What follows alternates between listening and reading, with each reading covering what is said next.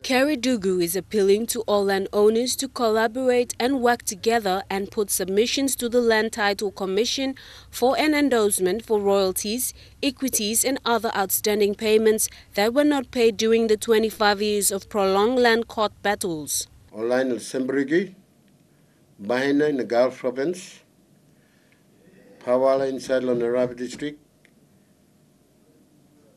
Fiwaga inside Law. Kutubu District, those who said Duplakisim beneficiaries benefit from PDL4 and PDL3, may appeal once and all. Come, now you must up, boom one time, say no to orders like LDC, now you may go talk people like a money blah blah. The Gobe land dispute started in 1989 in a land mediation and then in a local land court from 1990 to 1991.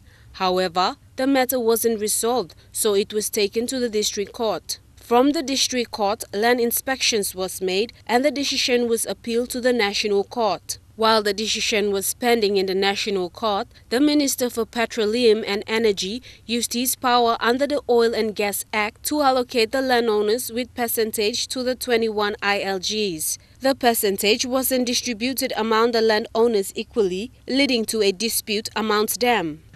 According to the court order, those 4 different parties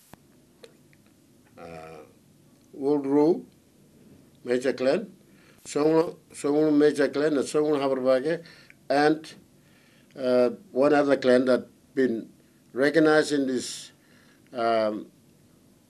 Supreme Court. Now go ahead. Now give me submission on LDC. That's all. Again, me talk no. Kerry says they are willing to take the matter to the LTC, but if they do, they will fight a losing battle. Sawato Hahambu, National EMTV News.